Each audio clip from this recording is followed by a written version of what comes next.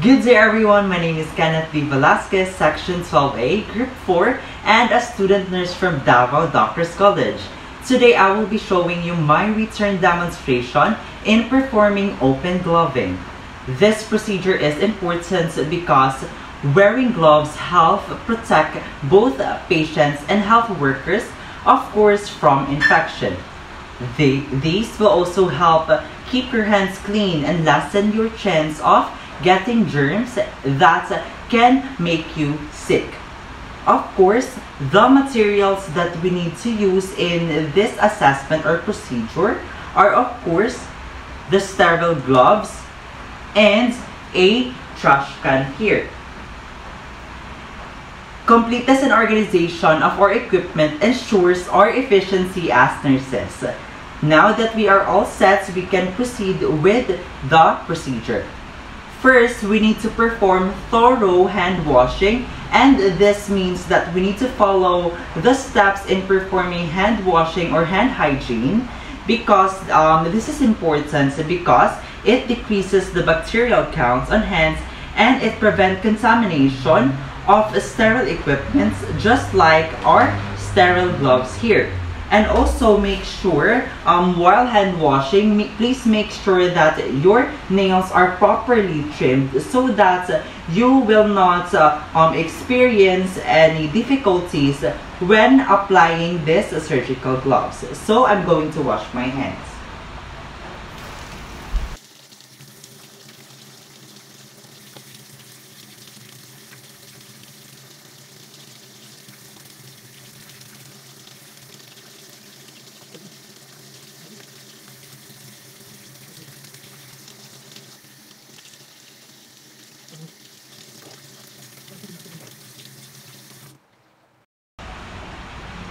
Okay, so after hand washing, we need to prepare sterile gloves ensuring the correct size and inspect for tear or stains because this will help us ensure the sterility of the package of the gloves.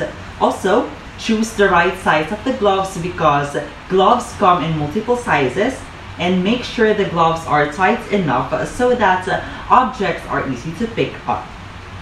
Of course, to identify which size of the glove will you use, you can actually measure it by inch using this tape measure.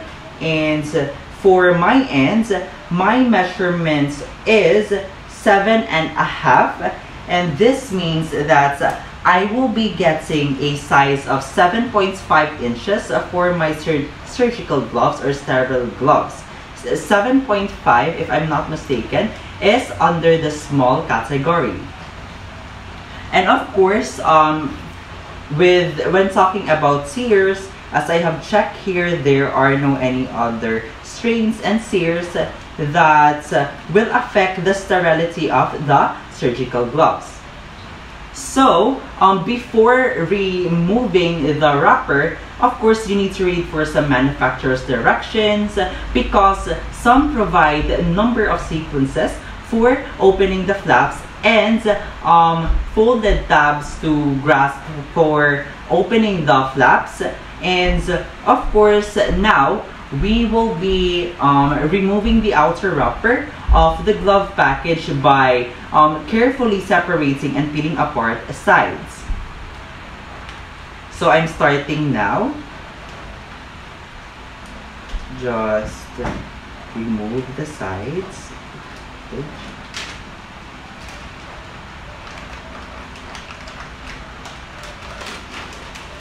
And after this one, of course, grasp the inner package and lay it on a clean, dry, and flat surfaced waist level area. You're just going to drop this one and of course discard it to the proper receptacle. So as you can see here, the table should be clean and dry because any moisture on the surface could contaminate the glove and the package itself. So of course here we will be opening the package, and as you can see here, this is 7.5 and I'm opening the package now. So So as you can see, there are flaps here, respective flaps. This flaps here in the front is 1 inch, and this flap here at the top and the bottom is 2 inches, approximately 2 inches. This flap will help you to maintain the sterility of the gloves. So you will open the inner package by holding the front flaps, and then just make it like this. And also you also need to consider that there is an imaginary box here, which is considered sterile, and of course the gloves themselves. So now we need to identify the right and left gloves so that you can avoid future mistakes. So most of the gloves have most of the gloves have its label, whether it's left and right, just like mine. The left is here and the right is here, left and right. And so inside this package, as I can see here, each glove has cuff approximately 5 centimeters or 2 inches wide. The cuff should be considered unsterile because it tends to collect moisture and of course is not an effective bacterial barrier. Now, we need to glove my hand or my dominant hand first, because these will minimize the risk of ripping or contamination to the hands you are using the most. So since I am left-handed, it is given that my dominant hand is also my left hand, while my non-dominant hand will be my right hand. So next is that using our thumb and first 2 fingers of my non-dominant hand, which is right, grasp the edge of the cuff of glove for dominant hand, touching only the inside surface of the glove, because it will help us avoid contamination, contaminating the outside, which is sterile. So this cuff is the inside part of the gloves, which is not sterile, so we just need to do this one or touch this one.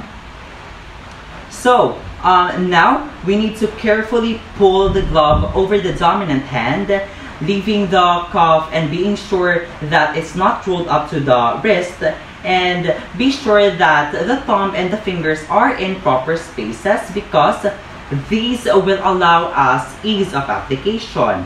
So I'm doing this right now. So there is actually a trick here. You just need to insert your first 4 fingers, and then you just need to properly place this one, and then after you place this one, you can actually place your thumb, and by placing your thumb you can actually adjust and adjust until you can make a proper position of your gloves. Don't worry if it's not in the right area, you can actually adjust it later.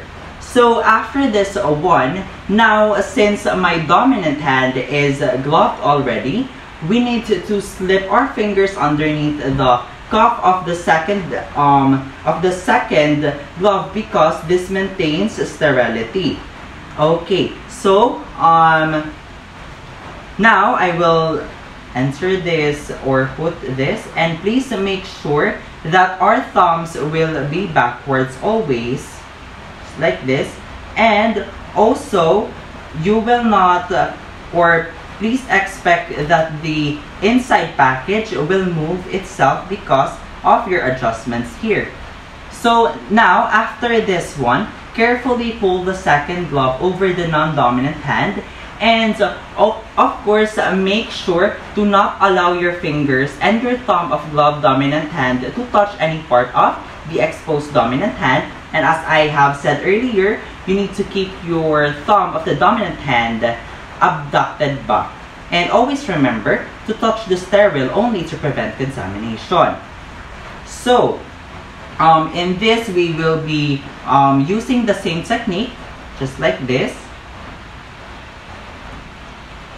Once you use this technique, of course, do not touch only the inside part of the cup, and then bring up your hand and then bring in this one to adjust everything.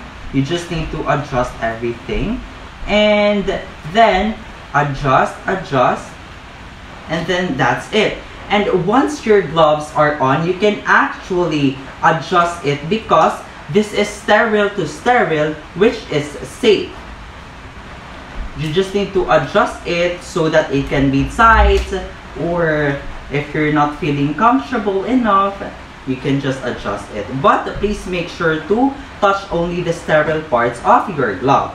So now, once gloves are both on, interlock our glove hands and keep at least 6 inches away from your clothing, keeping hands above our waist level area and below the shoulder until the beginning of the procedure, because this will help us prevent from accidentally touching of non-sterile objects or fronts of your gown, or of course from contamination. So since our gloved hands are considered sterile, please make sure to not touch anything, including the bedside table, the patient's surroundings, and the patient's bedside, and all of the etc. And even if your face feels itchy, please do not touch your face. So right now, I will be showing you the proper glove disposal to remove gloves. So to remove gloves, we need to grasp outside of the cup or the palm of the glove, and we need to gently pull the glove off, turning it inside out and placing it into the glove hand. Doing this one will prevent the contamination of the hands when removing the gloves. So, as I have said earlier, you need to touch only sterile to sterile so that you will maintain the sterility of the gloves. But then again, if you touch anything like this table, I'm sorry to say, but you have to repeat all the procedures so that you can have that sterility again. So as I have said earlier, you need to turn this back upside down, and once upside down, you need to just like this, and this is non-sterile. After that, take the fingers off our bare hand, and of course we need to, and after that we need to take the bare hand and tuck it inside this gloved hand, and just like this.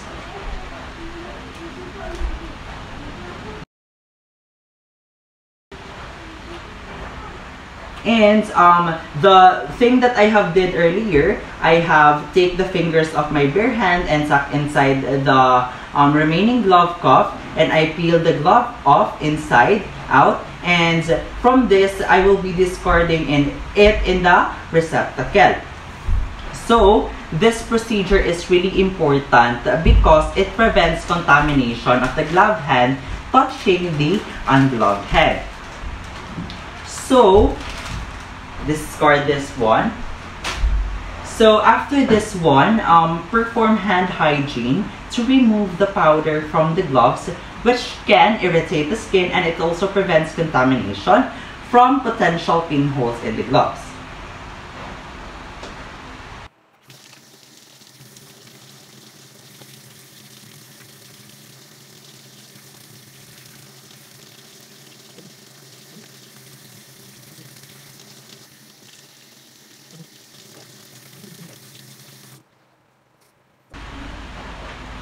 So, before we end, I just want you to be informed that there are actually safety considerations in performing hand gloving. First, ensure the sterility of the package of the gloves for the entire procedure. Second, remove all of your jewelry.